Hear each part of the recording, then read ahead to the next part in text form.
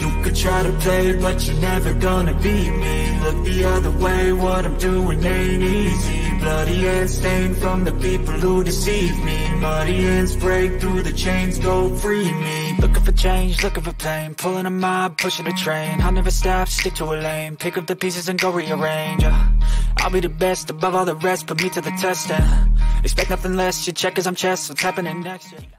Say hey everyone, welcome into another edition of Say Hey Plays. My name is Jose Bouquett. Alongside me is the Doc, the Spin Doc, the master of the K-Prop. Doc, it's nice to see you as always. We have an interesting situation in this first game that we're going to chat about here. Game 3, I was about to say game 2, but game 3 of the NLDS Braves Phillies. And as you can see on the screen, as of recording, we've got no official word on starter for the Atlanta Braves, and this was kind of the question mark going into the series. What are we going to do with Strider or Morton? Strider or Morton? Strider or Morton? And that continues to be the question, you know. No official word as of right now. We'll see. Doc, do you have a guess? Do you have any prediction? You know,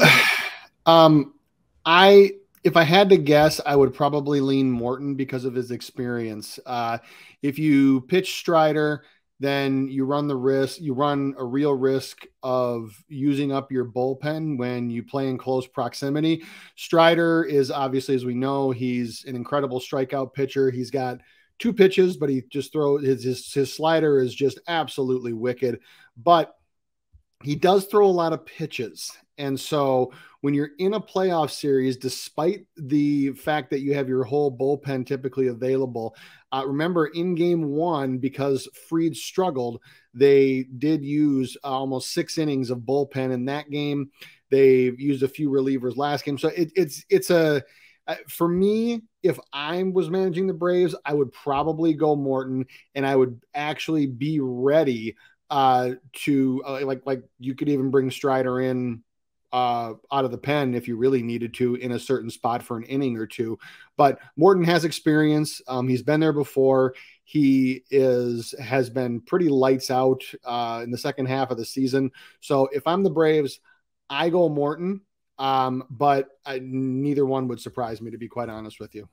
Yeah, I think I agree with you. I would go Morton as well. And as been well documented, he's not pitched well during the regular season, but I just think he's a playoff dog. It's been, I don't know, it's been like the last 4 or 5 years now. It's in every year of Charlie Morton in the playoffs, just pitching well, it seems like. So I trust Charlie as well, even though last start out was against the Mets, 4 1/3, 9 hits, 3 earned runs off 2 home runs there, 5 Ks, 1 walk, 5 starts against the Phillies. And it's really hit or miss. It's extremely hit or miss. At the Phillies in his last start, 4 2/3, 6 earned runs off 2 home runs there.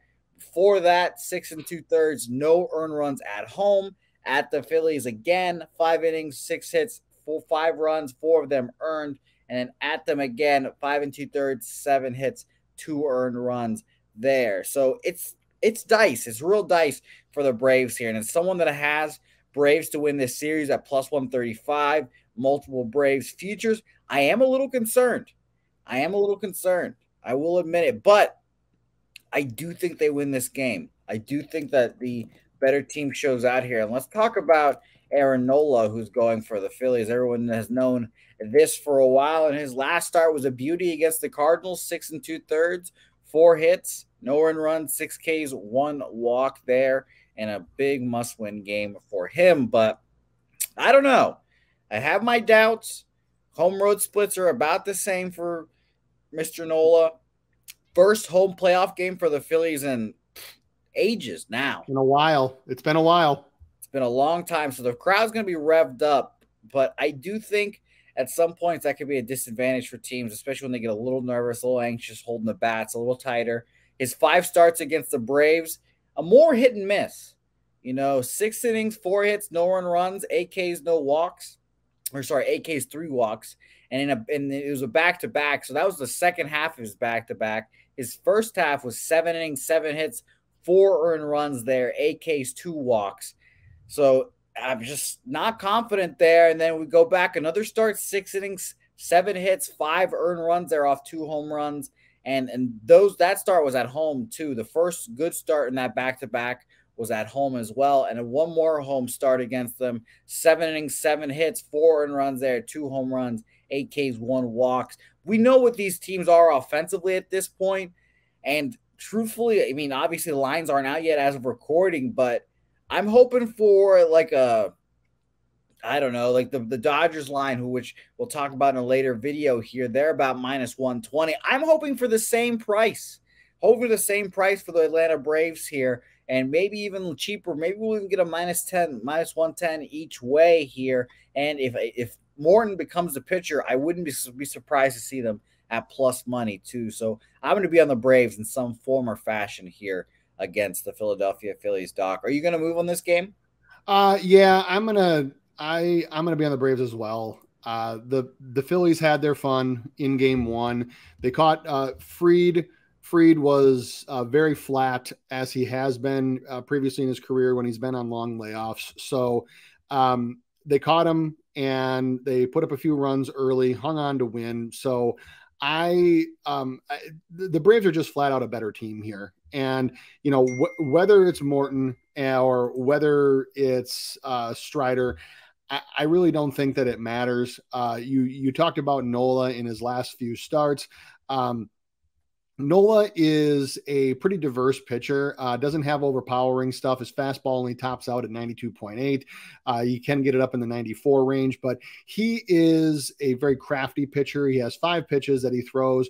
All of them he throws pretty well with pretty decent control. The one put away pitch is the curveball, which he's got a 39.4% whiff rate for the year, 27.0% flat put away rate. Teams are only hitting 219 against that for the season, and he has only allowed just a handful of extra base hits against it. However, as of late, the Braves have actually been pretty good against breaking balls. So I would expect that, especially with no matter who pitches for Atlanta, I'm going to look hard here at the first 5 under, and I am going to look at Braves full game money line here. Yeah, and if Strider does pitch, and you're 100% right about that bullpen, he's not pitched since the 18th of September. The Braves insist that he's ready to go full tilt, but I'll be interested to see if that happens. I don't know about that one. Yeah, I think at most he gives them 5 innings. I would be a little surprised if he went 6, but he's obviously seen these Phillies before. 6 innings, 1 hit, 1 earned run, 10 Ks, 3 walks was actually his last start against these Phillies. And he's faced them 4 times, 3 starts, 1 relief appearance, 6 innings pitched, 1 earned run in each of those appearances. So whichever pitcher I get here, give me the Braves. I was kind of spot on in the series so far. So the Phillies win game 1, and the Braves win the rest of the games in this series. So give me the Braves here for sure. And I am very excited for this game, to say the least. Yeah, I am too. And one more thing about Strider, if he does go, Strider's actually thrown over 100 pitches in his last 6 starts, and he's only pitched out of the 6th inning 1 time. So that kind of goes back to what I was saying about he does throw a lot of pitches. He's not afraid to go to 2-0, 3-1 counts just because that slider is so wicked. He can very easily get back into it. He also has, as we know, an absolutely overpowering fastball, which you can get up near 100. So not afraid to throw that slider way out of the zone. The other thing too is if it is Strider, one thing to keep in mind from a strikeout perspective, I tweeted about it earlier this week, but Bill Miller is scheduled to be behind the plate.